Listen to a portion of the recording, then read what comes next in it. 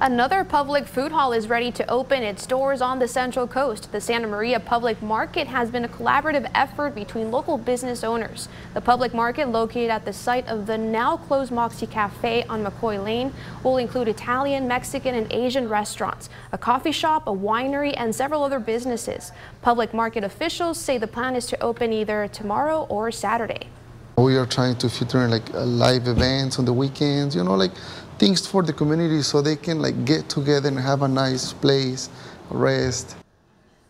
Officials are still working on the exact hours and will see how business traffic goes and then adjust the hours to the ones that work best. For more information on the market, visit this story on KSBY.com.